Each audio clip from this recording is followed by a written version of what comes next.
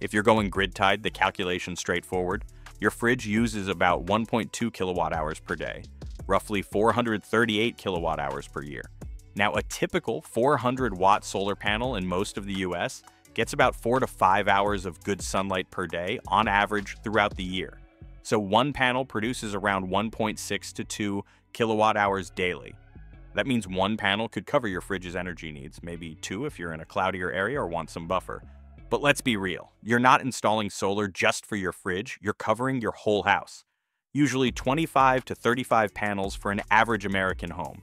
The fridge is just a small piece of that total system. Now let's talk battery backup, what actually keeps your fridge running when the power's out for days. Here's where many installers mess up. They size for one day and assume the sun shines every day. But 3 cloudy days during a storm, your battery's dead by day 2. I review these undersized systems constantly. We plan for 2 to 3 days of autonomy.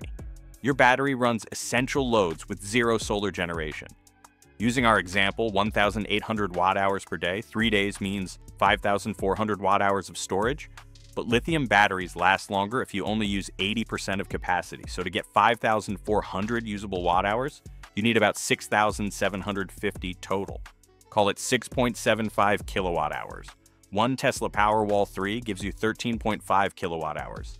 So one unit covers your fridge plus lights, Wi-Fi, outlets, medical devices.